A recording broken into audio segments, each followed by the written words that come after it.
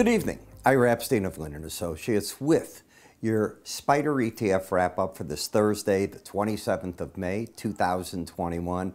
And if you look at it, tomorrow we've got our last day before the Memorial Day holiday. So traders in the SPDR ETF, they typically do a lot of evening up, figuring out that they got 3 days they can't do anything in the market until Tuesday. That's how the market just works there. In the futures, a little bit different. So people that are trading the DIA, SPY, and QQQ, the futures will trade Sunday night. They'll trade Monday until about noon. Those are the holiday schedules. And then they reopen on Monday at 5 at night, and then they go right on through with like a normal week. But it does break up the trading pattern. The report tomorrow you have to look for is consumer spending. Then next week we've got jobs data. Today we also saw that the Republicans brought in their plan. They are going to use or try to use in their plan unspent COVID money, as I talk about. I'm surprised that they didn't cross the 1 billion number. They went to the 1 trillion number. They went to 928 billion. I don't think that's close enough at all. I think that it would have been a good foot forward to have at least a number over $1 trillion. Then you're 700 billion apart. It's better than, oh, you're over 700 billion apart. Negotiation is negotiation. The art of it, I don't think politicians even understand. Business people do. Good business people really get it. And, there's a way to do things. Okay. So we had, by the way, our webinar today. What fun that was. They're going to be a regular event. I do not post them on the website. This is something you either attend or you don't get it. It's that simple. I want to run it that way. I could do it the other way. I don't want to. I think I'll do my full webinars when I hold them that way and keep it posted, but not these. These are meant to be brief, 15 to 20 minutes, fast fire, and they are. I'll make it even faster because having done one now, I know the little glitches that I saw to make everything speed up, and they will. So look for another notice from me. It's going to be a regular event. I'd like to get down eventually as we get away from after next week, when we get to normal weeks, 2 a week. So whether I get 10 people in them or 100 people, we had a lot of people, believe me. I don't care. They come, they go, you have your questions, no more questions, it's over. That simple. All right. When we take a look at ARK, wow, how this has come back from the depths of hell at 97, and you're back up from there $15 higher. That's good to see. The market has got a pattern that is bullish. It actually began back here, and when the market crossed this high, you turned into the bullish theme, and now you have an outside day to the upside. You'll know the market's running out of its upside momentum if today's low, and that low is 109.28, is taken out either on Friday or Tuesday. If that's that, then I look for the market to back off even further, back down to the 18-day average of closes. Right now, what's the next resistance point? Well, in terms of moving averages, it will be the 200-day at 114.79. When I put the Bollinger Band together with it, 114.49 is that number. It's probably going to drop a little bit even tomorrow. And the reason for that is each day the number seems to be going down. Here you were sitting in it at 115.71. You fell today down a full $1.20. I don't think it'll drop that much, but I think it's going to be right by where the prices are right now. And that and the 200-day are stiff resistance, so expect it to be right there. In terms of overbought, you've got it. So I have an overbought market, this is the way I'm analyzing it, in an uptrend, bias up, and it has spent a lot of effort to get back up here. Should have big troubles, I think, right at that combination. I could be totally wrong. GameStop, away you go, Reddit. I'm with my banker today. This afternoon I had to go do some banking, and we met one-on-one. First thing out of his mouth, what do you think of AMC and GameStop? I go, you're a Reddit freak. He goes, well, yeah, I watch it. I couldn't believe it. First thing out of his mouth. I won't tell you what I told him, but I remember what I said. This acts like a base for a move that's got legs to it in this one. I think AMC was up $6 today.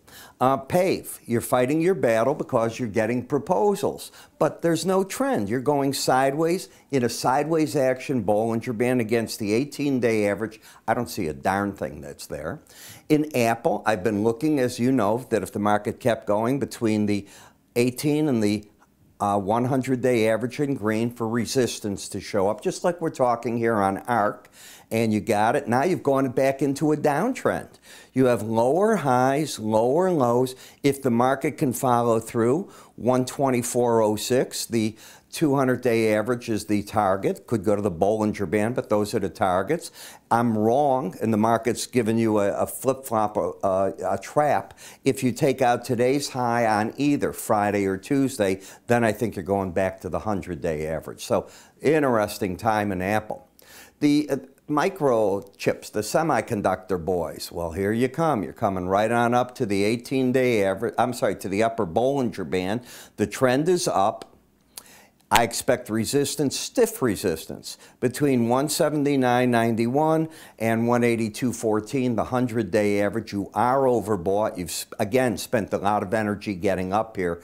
I'd be a bit cautious. And it's Friday. You might get some profit taking. As we spoke, I think I've said it each day, first goal was the 18-day average. Possibility now, if you keep going, you get to the Bollinger Band, but you're very overbought in this. Unless there's some piece of fundamental news that's going to come out, technically speaking, you're going to start gasping for air on this rally. ESGU, overbought, in an uptrend, caught in the sideways psychiatry trade, as I love to call it. I'm looking for a failure on the rally at 96.90. That would be where I think the pros are coming out. And if you get under 95.62, it could be problems that the market just says, okay, I want to just spend a bit more time drifting.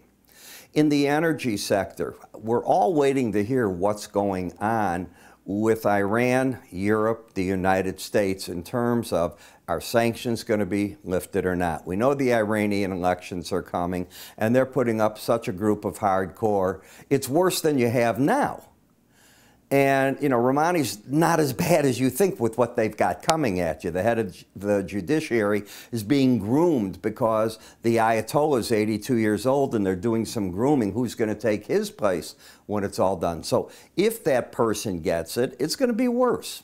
I don't know. I don't know what to tell you on it. The battleground's right here, but I think everybody's enamored with those elections. And what are we going to do? How much is President Biden? And that's what this is all about. It's not about Europe. It's about us, the United States. What is President Biden going to give away this time? I'm facetious. I'm nasty towards him. I think he did such a wrong thing with he and President Obama last time. I don't want to see him make the same, and it was a mistake. It funded a lot of terrorism. I'm anti-terrorism, not anti-Iran. GDX. Now I'm watching what the market is doing here. You're getting instantly, you lost the embedded reading. Now, you didn't get under the 79 where you have to completely get out, but it's a major warning signal. Some traders would have. That's a warning. I'm not liking what I'm seeing on that. Can it rescue itself? Absolutely. It has to recover, let's say in the first hour of trading. That's typically what happens, and it gets back into the 80s. Then it's a recovery. So some traders who are probably on the sidelines, tomorrow is going to be very important to them if they're still in that. TLT, higher lows, higher highs. Will you get up there? I don't know. You've used, again, this is what I'm saying, when you use a lot of power making a run to those numbers. It's not a total sideways action number. We'll see. I think that what will set this market off one way or the other is the consumer report tomorrow. We'll see what the consumer's doing. Are they holding on to cash, not spending? What are they doing? That's going to be important. FXE, higher lows, higher high, but you have a market that, did we ever embed? Now, stay with me here.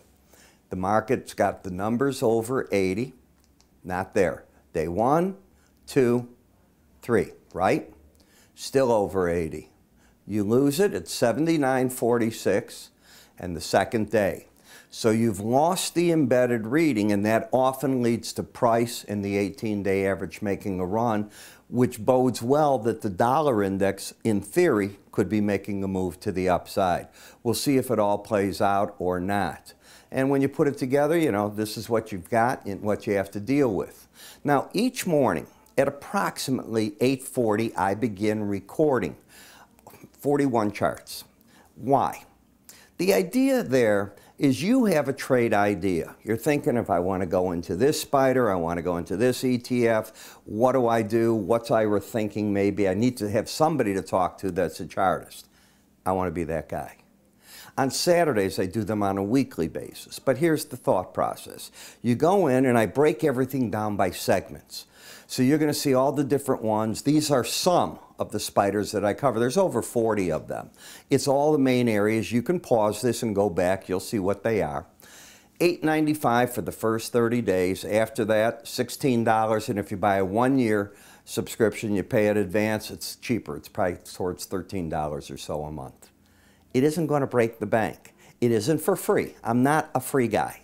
No. That's why when I do the webinar like I did today, there's no recording of it. You can't break away. I don't want to make it available to you. It's a two-way street. What do you think pays for all this to go? Do we add subscribers? Yes. Do I get people that like it? Yes. Do I get people that quit? Of course you do.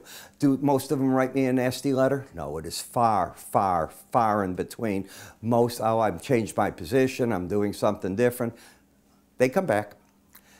Give yourself a shot. Yourself. $8.95 for the first 30 days. I'm Ira. I'll see you over the weekend. Take care.